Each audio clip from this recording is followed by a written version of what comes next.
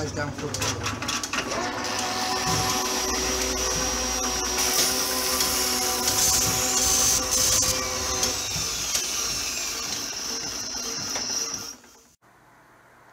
morning, folks. Monday, and on with the motor plate. But first, as promised, I'm going to reverse this Rapido to put it back to go into the direction it used to go in. I've also noticed I've got a bit of a bump, probably on the big end. But that's just a matter of replacing a bush or a bearing or something. It's nothing much. Or even a pin. Right, let's be on. Let's swap it over in the plug. Easiest place to swap it over. I'll bring you back when I've done it. Job done. Let's try it now. Oh, works better if you turn it on. It's now going the correct way.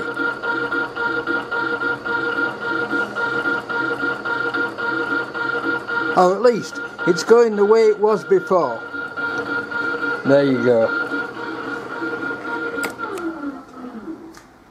There you go. Right. First time I saw with it, I shall listen carefully to it and see if it's doing the lift. What it does is, because of the geometry of it, as it goes on the forward stroke, it lifts the ram.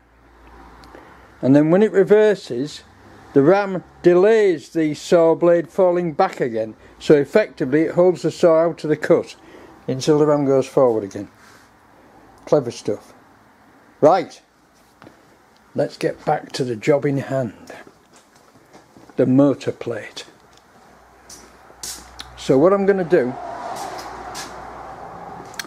is I'm going to lower this very slightly, so that plate fits just below there, and then I'm going to square one up, tack weld it on, and then get the other squared up so that the slide works and everything is square, and go for it.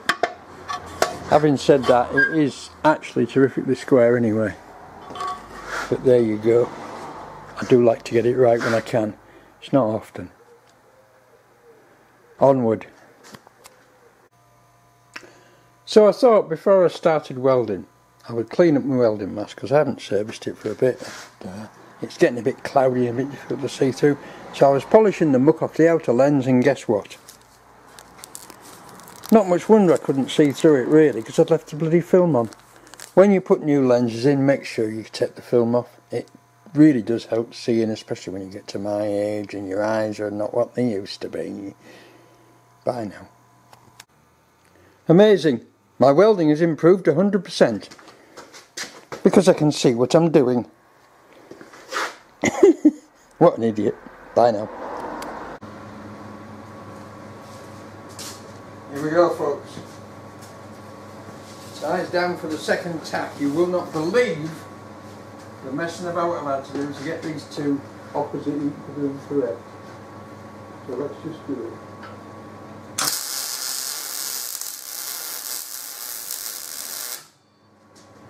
One tack.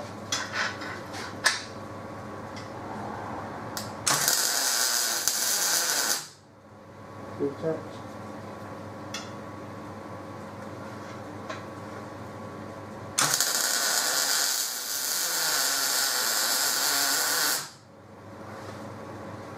Oh God, I can see so clearly through this helmet.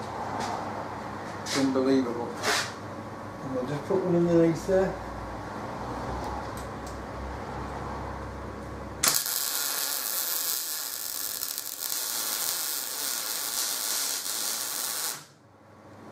That's it. Excellent.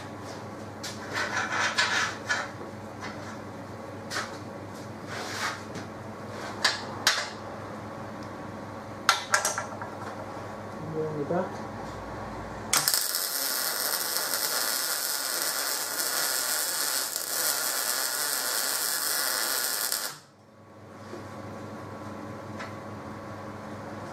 Excellent.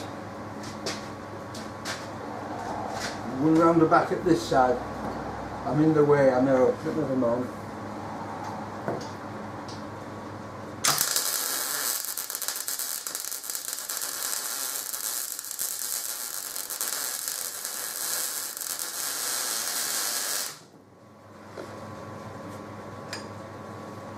That's not so neat with those stretch there. Right. Job done. Beautiful. Right, that's that tax on, folks. Thank goodness for that. Well, I'll be plain sailing from here on in, he said, confidently. Oh. Super clear mask.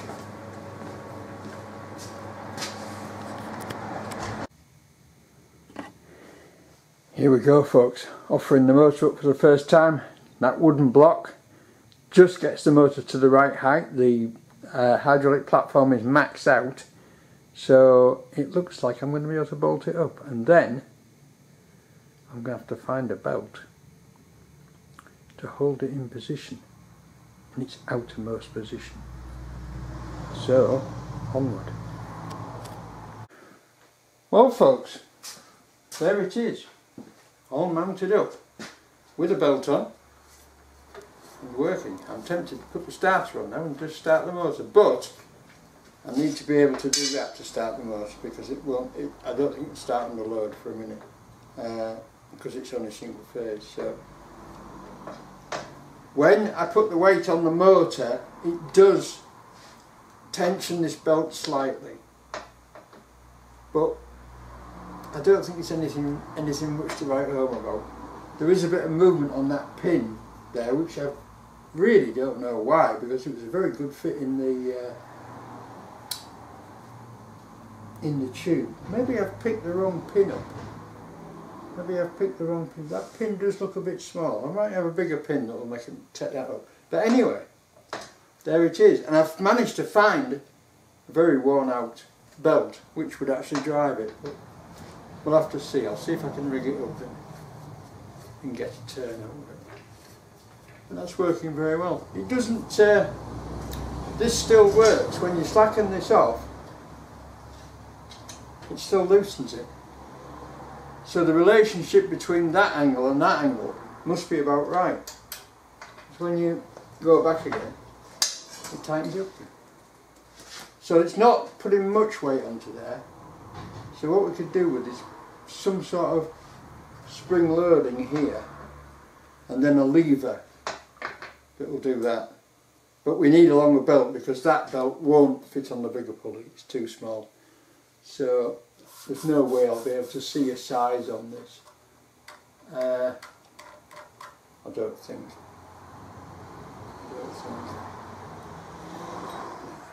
No, it's old. It's old. Oh, hang on, just a minute. Yes, there is. Yes, there is a size on it. So I can suss out what belt I want. This is a good belt. This is a cracking belt. It's too short. It's brand new, and it's too short. And that's a 47. That's an A section 47.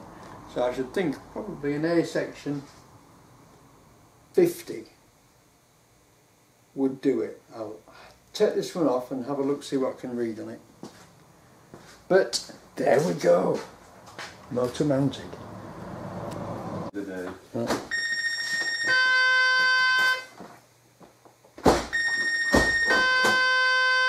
Right, folks, the motor's on and it's running, and it's noisy, but that it sounds partly like electrical noise. It's partly vibrating here, and it's also running the wrong way, right? It needs reversing, no big deal. But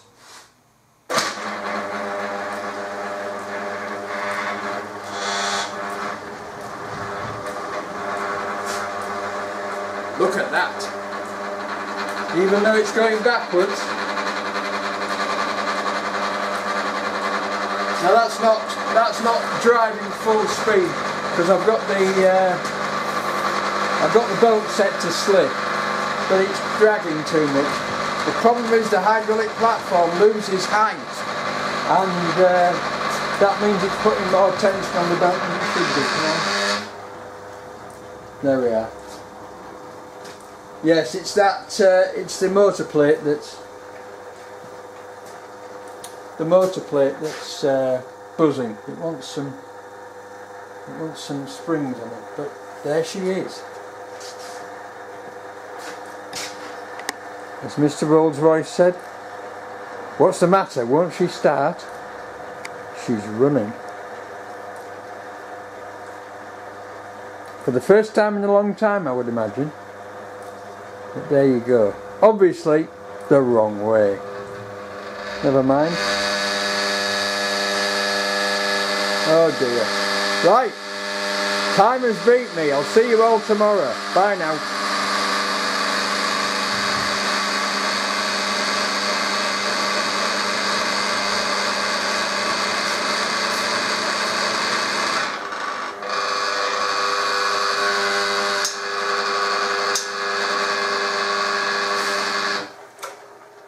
There we go. Morning folks. Tuesday. Or should I say afternoon. Lovely, isn't it? Well, it wasn't this morning. It was cold and pouring with rain. And so, because of that, I fitted an extra job in. I put the pump back on, put a new pump on, pump head on, and pumped the water back in to the tank and refilled it and bled it so it's ready to go. Because I thought I'm going to turn up there one day and it's going to be cold and I'm going to want to light the fire and I won't be able to. So now it's fixed, it's bled and it's all done. And then the sun comes out. Typical. Right, the Holbrook. What I've decided to do here is to make 2 pillars to bolt onto these bolts at either side, with a round bar on the end like that, with a rubber tube pushed over it, right, so that it stops against there on both sides at the point where that will just go around, right, and hold it there with springs. And that will be my innermost position, and at that position I want the belt not to be driving, so I can't really suss out the length of a belt until I get that done. So that's going to be the next job. And I've decided already that I've put the wrong pin in here. I'm going to make another pin for there to make it fit properly. Oh right, I'll tell you what I'm going to do first. I'm going to reverse the motor. Reverse the motor. Which means taking the cover plate off and swapping it will be, I don't know what it will be. It's the polarity of the start winding you change, but it depends what it's marked at in this type of motor. It's usually Z1 and Z2, but also sometimes it's they use UV and W or something like that, you know, and it's W1 and W2 that you swap. I've never been able to understand why. I understand that the UVW is more or less a European.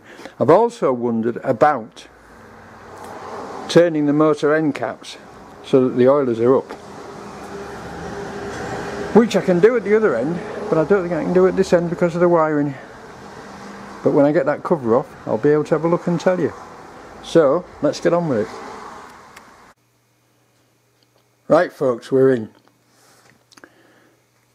I've just tested. This was the one that was connected to Z, and that was connected to AZ. So I've just tested these two, and they're a winding, and those two up there are a winding. So that's the run winding. This is the start winding. I need to put that one onto there, and I need to put that one onto there, and that will reverse the motor. But I've looked inside this motor and it's filthy, and I'm going to drop this end cover off and just service the centrifugal switch because it's covered in grease and muck and all sorts of grot, and I really don't like the look of it. So I'm going to, it gives a big flash every time opens and closes, so I'm just going to clean all the grease off it and service it. So I'll bring you back when the end cap's off. And there we go, people, covered in tiny bits of swarf, and the same in the motor, so not too bad. I can wash this out, I can scrape the swarf out, I can blow it out. Yeah, that's very greased up as well, very greased up. I've got some 100% alcohol, so I can clean that out with 100% alcohol and get it back to what it should be. Of course I can at this stage tap the other end off and drop the rotor out. I might do that, because then I can turn the oil around. I don't think I can turn the oil around at this side because I don't think the wires will be long enough. If I turn the oil around, that would put the oiler there.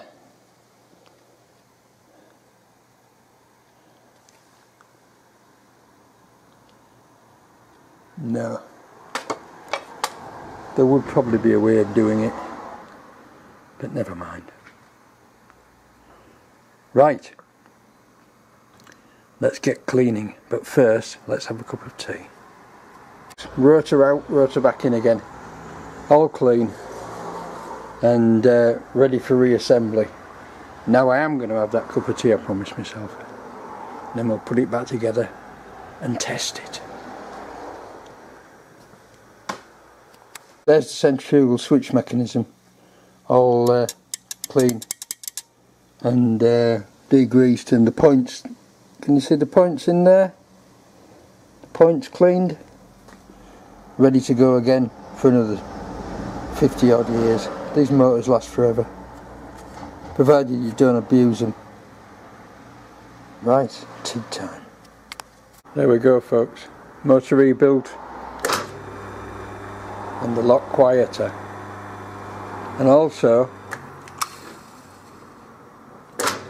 no flash from the centrifugal switch, and it's running the right way. Good show. How nice. Right, onward. Let's see about these two stops and see what we can build. Let's do it.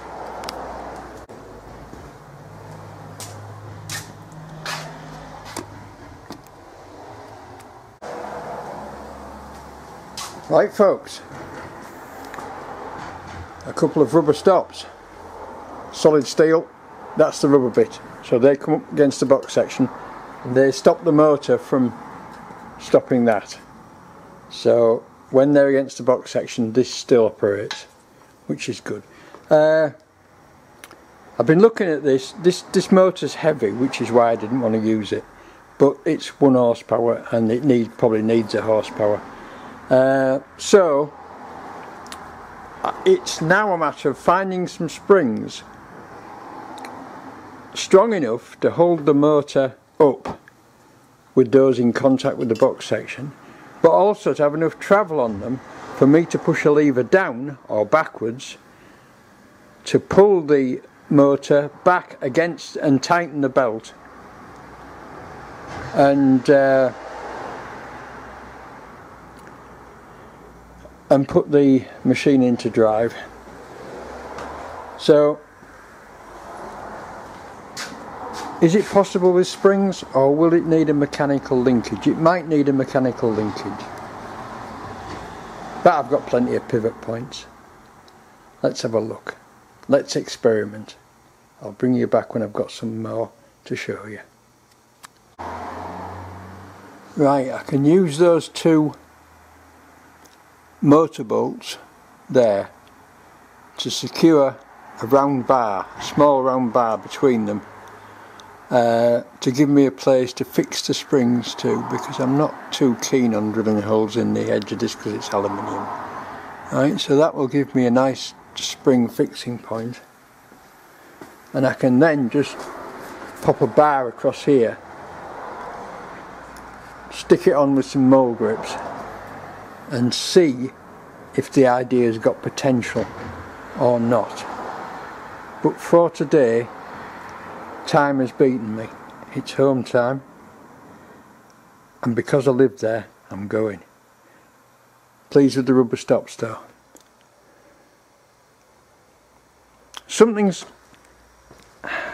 I'm wondering whether I might not be better off with a mechanical linkage. Something where you push a lever down here. It would need to be amplifying. It would need to it would need amplifying, because you would need an easy push there to pull that motor, and that motor's quite heavy to pull at that angle. I shall think about it overnight. I shall have a cogitate. Okay folks, that's Tuesday, and I'll see you all tomorrow. Bye now. Morning folks, Wednesday afternoon. It's 1:30. I've had to tidy up, and because I was struggling working behind here, I've had a big tidy up round here as well, so I can get round the back of it. I've also been up at Keith's giving him some moral support, because his wife's in for surgery today, and he has all the dogs to do by himself, and he's not very happy about it because he doesn't really know what he's doing. But we managed. So I'm back here now, and we're off to crack on. We're off to crack on. So what I was doing was making somewhere in between those two bolts to fix the springs to, which is going to be a piece of this rod with two eyelets bent in it. So I'll crack on with that, and I'll bring you back. I might even show you doing it. Okay, let's finish the suspend off. Bloody glow lamps. I'm just checking it's in the right place, and it is, so I can finish it off. I'm using a brake pipe bending tool because it's almost the right diameter.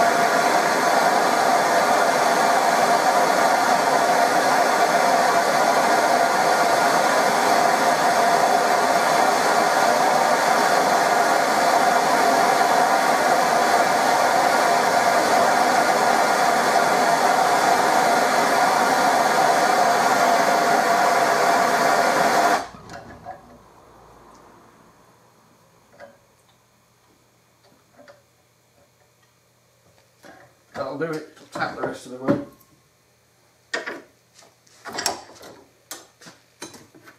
I think. Maybe not. Yep. There we go. There we go. Job done. Just saw it off there now, a couple of washers, and we've got a fixing for the springs. Right folks. Two springs on there, anchored, that's that bar I've bolted onto those two bolts, and that does it. It's now held against the bump stops. I mean, it's been limited by this at the moment. I put that on just to stop it flopping down. That's sort of like a safety strap. I will have a safety strap on there in case something fails, so that it can't just drop. But that's looking good. So if I can get to a point where that's not driving and that is driving, then we're looking good. Unfortunately now I haven't got a long enough V-belt, but I can pick one of those up tomorrow. The next thing to do, of course, is to look at, we actually slid that. If we slid that pivot point up, this is just a temporary, if we slid that up it would increase the pressure on the springs, and we have two potential fixings there which we could use to hold that on, to bolt it on. That looks good to me. That's probably what I'll do. I might use Oh no, it's not that bar might be slightly bending, but it is the right diameter for the spring eyes, so I might carry on using that. And of course I can put another spring on should I want to increase the pressure. Yeah, this is beginning to take shape. I'm still studying about what I shall do to have some sort of a lever here to push it into drive. Plus the fact we've got to also be able to push it into drive regardless of which pulley it's on, and that's going to make quite a lot of difference. That's going to make quite a lot of difference.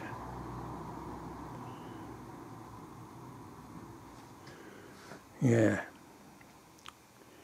I'm committing it to the grey matter computer and hoping that it comes up with something. Let's wait and see. Right folks, I've been doing some careful measuring up and some working out, and I've measured the lengths of the belts if they were fully tight belts, right? And I'm now going to go and see my belt man and ask his advice, because he used to work for Fenners of Hull, and he's a whiz with belts and drives. So I'm going to ask his advice. I've got it all drawn out over here on a piece of paper with all the dimensions on. I'm going to go and ask his advice now. So that's it for today. I've shuffled forward a little bit, and I'm thinking along the lines of, to make up for the difference between that pulley and that pulley, we can move the motor a little bit, and possibly to start and stop the whole lathe we can have a jockey pulley here. But I'm going to see what he suggests.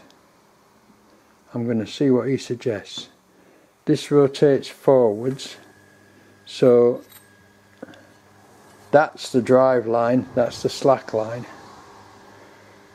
So the jockey pulley would have to be up there, wouldn't it? If that rotates forwards. That's the drive line. That's the drive line.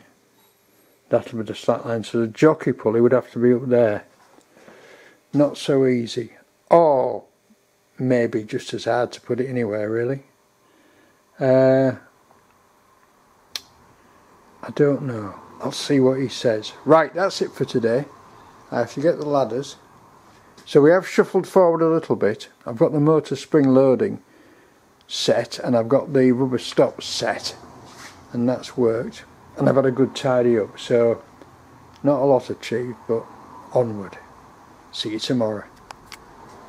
Morning folks. Thursday, and I'm a bit breathless because I've just had a mad hour tidying up. I went to my V-belt man this morning, and unfortunately he's told me that he's stopped stocking V-belts, and he only has the remains of his stock because they were taking 25% of his storage space and only providing 2% of his turnover, and that is a no-brainer. So I got a belt which is too short, which we almost knew it would be, but we thought we might just give it a try. So I've again been through all of my V-belt collection, just in case any of them that I wrote off as small V-belts were larger V-belts doubled over, but they weren't. And I've decided I'm going to have to source some online. They were a little bit more expensive than he was, but never mind. So we're going to have a look online, see if we can get some belts. In the meantime, the reason I'm breathless is because I've started the outside tidy up. Right? I started the other day and I just took that bit out there. As far as that soil goes, you can see all this grass has to come out. And I need to cut this grass again. this got on top of me when I was ill and I couldn't do it anymore. But what I've done for the first bit is cleared that down there. The next job is to cut this grass, pull all these weeds out, cut the brambles back because they finished flowering, they finished fruiting now. Cut the brambles back, cut all this grass back. Michael's coming to move the van, and I'm going to cut all that. Although that's got butterflies in it, so I'll probably leave them until they've gone. Right. Michael should cut that really, but he's a naughty boy. He doesn't ever look after his property. He's busy, I suppose. Right. Onward. If anybody wants a nice van, just gone through its MOT. Surplus to requirements now, as he's got a new van which goes all over the country. That one will be for sale when he takes it away eventually. But I've got all this mess to clear up. Won't take long. I'm going to get the big strimmer from up at Keith's and use that. I would blag Keith, but he's a little bit taken up with Angela at the moment because she's getting out of hospital today. Her operation was a success. She's out today with a new type of defibrillator fitted which synchronises both sides of her heart to beat in unison, which they've never done before. Or at least not in unison, one after the other, I think. So they've told her she should be better than she's ever been, because her heart's not been beating properly for years and years and years. And she had the best defibbing that there was, but now of course that's been superseded by a newer one, which is a 3-wire model instead of a 2-wire. Whether it's got OBD I don't know, but they monitor it remotely. It operates via a modem that she connects to when she walks past it, and they monitor her heartbeat, and they can tweak it remotely as well. Isn't that amazing? So she's really remote controlled. Right, I'm going to have a cup of tea now because I'm absolutely bloody knackered. I mustn't forget that I'm a little bit out of condition since my high blood pressure and diabetes scary wobble, and so I just need to relax a bit now. So I'll bring you back when I've got my breath back. Afternoon folks, Friday, and we've got a belt, or at least we've got a couple of belts. So this one is the larger of the two, and it will slip, but it's not necessarily particularly good at it. Now I have found in my research to V-belts that you can get a V-belt which is, this is a rubber side, you can get one which is a textile coated side, which is designed to slip on all but a full wrap. And I may eventually go for one of them, but for now I've got two belts which are a 53 and a 54 inch, which will do the job subject to jockey pulleys. But I've got a problem with this pin, right, so I'm going to have to address that. So what I'm going to do next is strip this down, drop the motor back, take this pin out and sort out what's wrong with this pin, and take that slack that shouldn't be there, that I'm sure wasn't there before, out. And I think it's all down to the fact that I've put the wrong pin back in, but never mind. So I'll get on with that now, and I'll bring you back when I have something to show you. But for now, it works. It's a bit noisy till I put some tension on the belt, but then it works perfectly, and it's also quiet. This belt's running out of line at the moment, so it's making a bit of noise, but there you go. Click clock. It's coming on. And what is this, I hear you ask? Well, this is what we used to call in our motorcycle days a bodger's reamer. It's a piece of round bar with a slot cut in the end with a hacksaw and a piece of emery tape threaded into the slot and wrapped round it, and very useful for cleaning out holes and decarbonising and gas flowing, race tuning, polishing, right? But in this case I've been using it because the tube I've used for this is actually seam welded tube, and the seam weld sticks out inside, and that's why I couldn't get the right size pin to fit. So it's a 15mm hole, and I've got a 15mm pin, but the 15mm pin won't go in. So what I've done is I've cleaned up the 15mm pin and lightly emery taped it, and then I started to work on the inside of the holes with the bodger's reamer, and I've now got the pin to fit beautifully, and it's taken all that play out, and the result is it's much quieter. If I just tension that there, that frame isn't rattling anymore, and that's running really nice. So there you go. What's something? Yeah, that's just on there. But that runs really quietly. I've got to sort. Yeah, that's. Don't know what that is. I'll sort that out. Anyway, there we are. Holbrook running and making silly noises. I can't bear noises.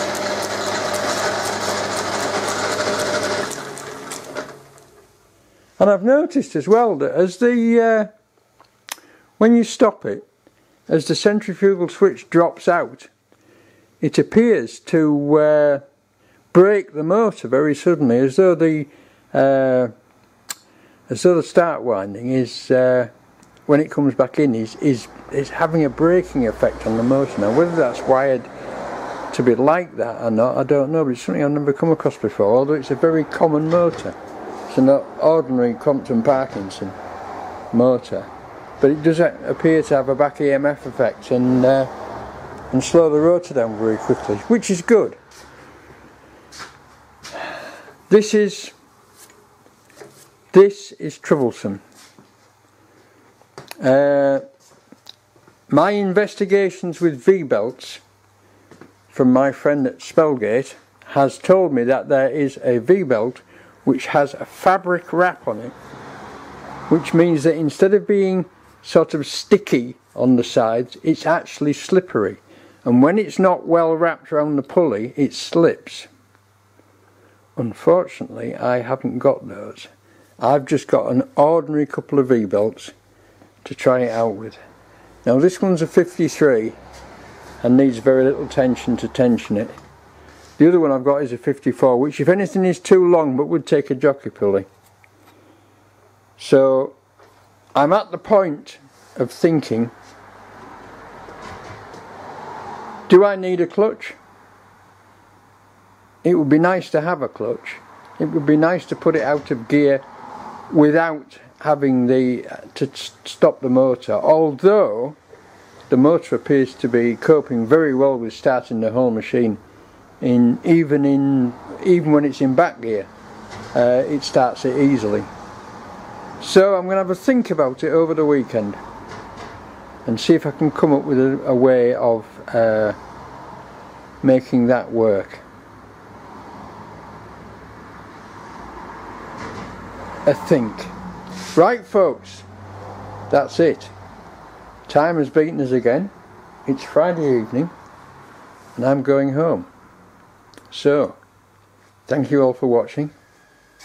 Thank you for all the new subscribers. All the new subscribers, welcome aboard people. Check that your subscriptions worked, because YouTube has got this fabulous habit of dropping new subscribers or dropping subscribers. And I noticed that it goes up and down like a fiddler's elbow. And then people message me and said, I haven't seen one of your videos for ages, have you stopped making them? And I say, no, they're out every week. And then I find out that they've been unsubscribed. Don't ask me how. So, welcome aboard to you all. Thanks for subscribing. Thanks for watching, everybody. And I'll see you all again next week.